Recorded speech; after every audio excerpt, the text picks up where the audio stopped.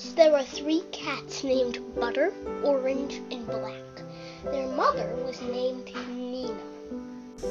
One of the kittens, Butter, was naughty. One day she ran out from nursing, grabbed the yarn, and got tangled in it. She called to her sisters for help. They came running out. One grabbed the yarn, the other tossed it around.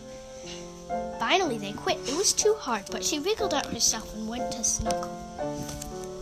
When they were sleeping, Butter climbed on the roof. She accidentally fell into her mother's food. It was no fun.